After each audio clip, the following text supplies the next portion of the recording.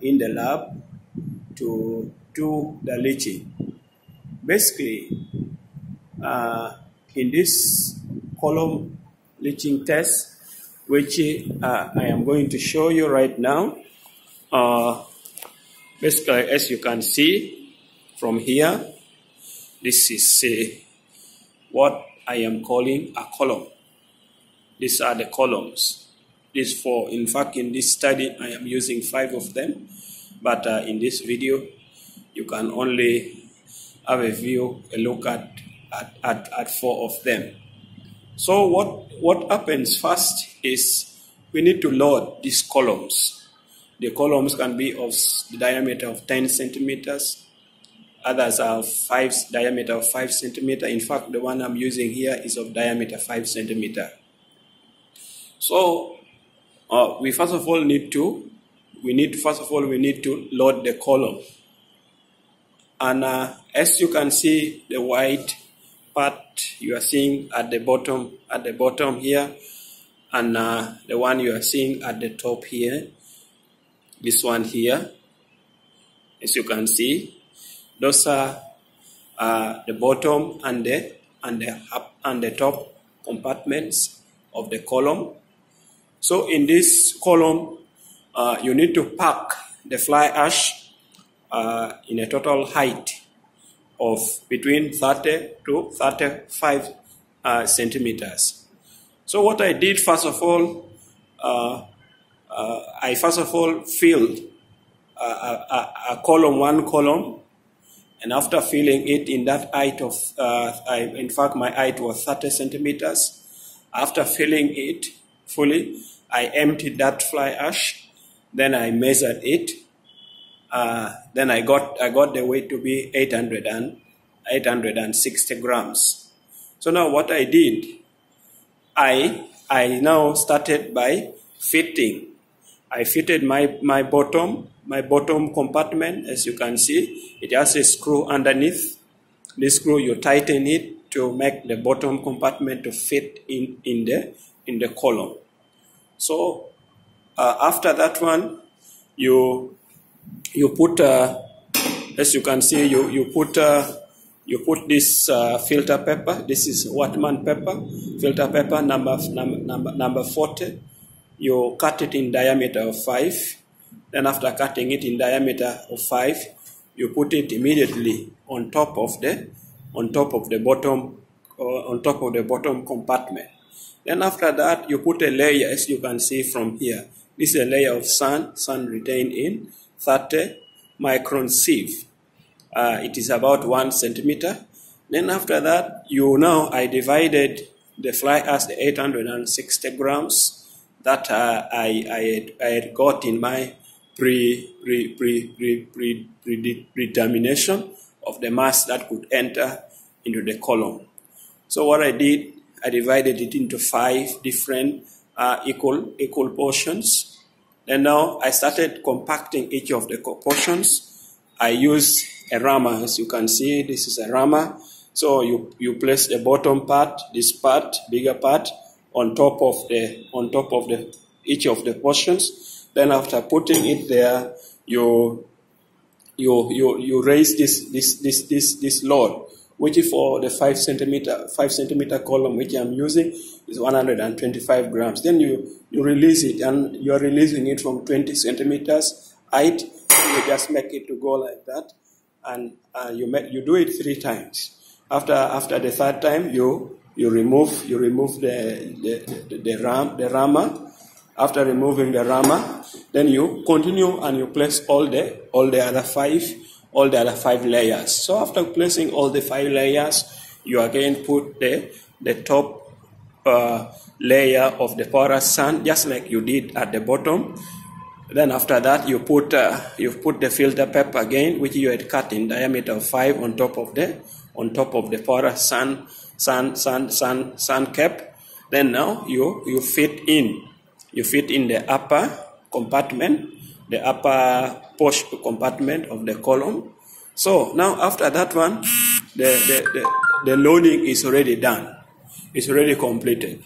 So the next step you go to is what where I am calling saturating the column.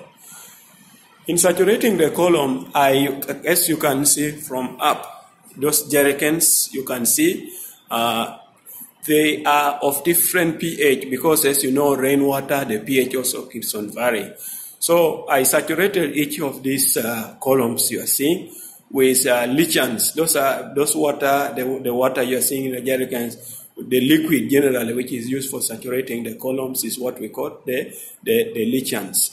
So those the water there, I prepared them in different pH. I have for pH of 5, I have for pH of 6, I have the neutral pH, I have the one for pH of 8, and the next column that I am going to set, I'm going to use pH of 9, because I want to see the leaching behavior within the various pH ranges. So now, in each of these columns, I have a pipe coming from each of the jerrycans.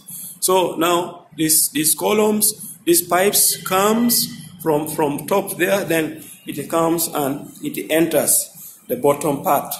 It enters the bottom part of the column.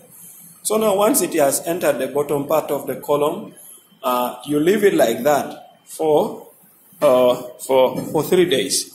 I've just put it up there to give it enough head, so that, because I'm not using a pump to pump it into the column, I've just put it on top there to give it enough head, so that water can freely flow into my column.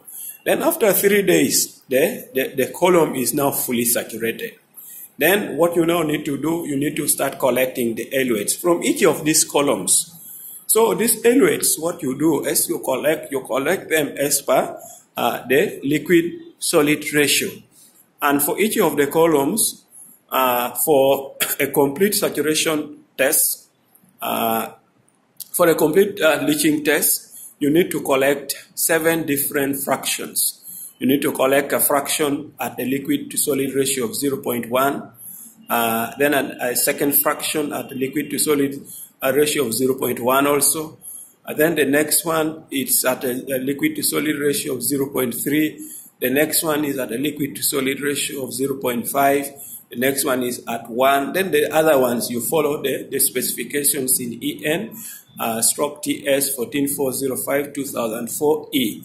Then now you collect them. So it means each of the fraction has a different volume, and the volume depends on the weight of the fly ash which is in the column. Like for my case, the first fraction, which is liquid to solid ratio of 0.1, the volume to be collected for each of those being leached with the leachants of different pH. For each of those, the volume to be collected is 86 milliliters. Then for liquid to solid, the next liquid to solid ratio, which is also 0.1, I'm also supposed to collect a volume, which we are calling the eluate, at 86 ml also, and just follow it like that. So as you can see from the top here, this is now a tube from the top, from a saturated column, which now we use for collecting the eluates. Now as you can see, this tube is just like this thing the doctors use for putting patients on drip. So it has even a meter here, as you can see, for adjusting the flow rate. And for this column size, I need to adjust the flow rate to 12 ml per hour, because I really need to mimic the rate of flow of groundwater in the aquifer.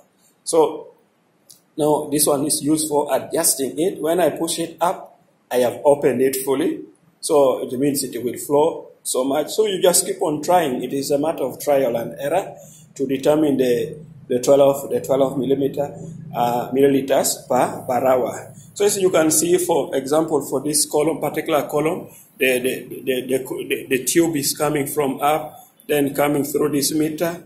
Then you follow it up here, up to down. You see, it is now going up to the bottle which I'm using for collecting it. So this is for a given liquid to solid ratio. Liquid to solid ratio, so you can see the eluates. This is now the one which we are going to analyze for concentrations of heavy metals. So as you can see, what is the eluates is being collected here. So after this liquid to solid ratio fraction reaching to the volume which I have already marked it there. This is for liquid to solid ratio of 1. So as per this one here is supposed to be 860 ml. So once it has reached this mark of 860 ml, I will remove this bottle and replace with another bottle and collect another volume of eluate. So that is how you do it. But before you start collecting this eluates here, for this particular fraction, I need to test the pH at the start. I just need to collect a very small fraction. I test the pH, I note it somewhere. Then once it has reached this mark, this volume I'm supposed to collect, I again check for the pH. The pH at the start and the pH at the end should not vary by more than 0.5. And once it is varying between 0.5 and below, it means an equilibrium has been reached. So I am able now to remove it and replace it with another bottle for collecting another liquid to solid ratio fraction. If it has not reached, then I continue. It means there was maybe some problem and those kind of things. So I need to continue further until the pH variation at the start and at the end falls below 0.5. So then now this one here, I'll take it for analysis in the atomic spectrophotometric machine, where I will now determine for each of the, like for pH of the leachant, of the leachant neutral, I will check for each of the liquid to solid ratio fractions for like 0.1, 0.2, 0.3, 0.5, 1, and up to 10. I will now check all those ones there. And the concentrations of the metals and other pollutants from each of those liquid to solid ratio fractions, which you can see now from the sample which I've already collected here. Now these are samples collected at different pH and at different liquid to solid ratios. So now these ones here, I will take them, analyze them, then I will get to know at say maybe a pH of a neutral pH at the start, which is maybe liquid to solid ratio of 0.1. What is the leaching, which element or which metal leaches more faster? What is its concentration? Maybe like I talk of chromium. What is the concentration of chromium at when I'm leaching it using neutral leachant? What is its concentration at the first fraction? What is its concentration at the second fraction? What is its concentration in the third fraction? So now I'll get to know, and I will also compare what is the concentration of maybe like cadmium at liquid to solid ratio of 0.1 for neutral pH. What is its concentration of 0.1 for maybe pH of 5? What is its concentration at 0.1 for pH of 8, for pH of 9, for any whatever pH? Then I will get to know also how it depends on the pH, because leaching majorly is affected by the pH. It's majorly affected by the pH and the particle size. That's why before I loaded the fly ash in the columns there, as you can see, I started by performing the chemical and the physical analysis on the fly ash sample that I loaded in the. So I know the chemical and the physical qualities of this properties of this fly ash which is there. So, but the major pronounced properties which affect the leaching behavior of these metals out are basically the pH, which I already know, and also the fineness, which I've also already determined. So at the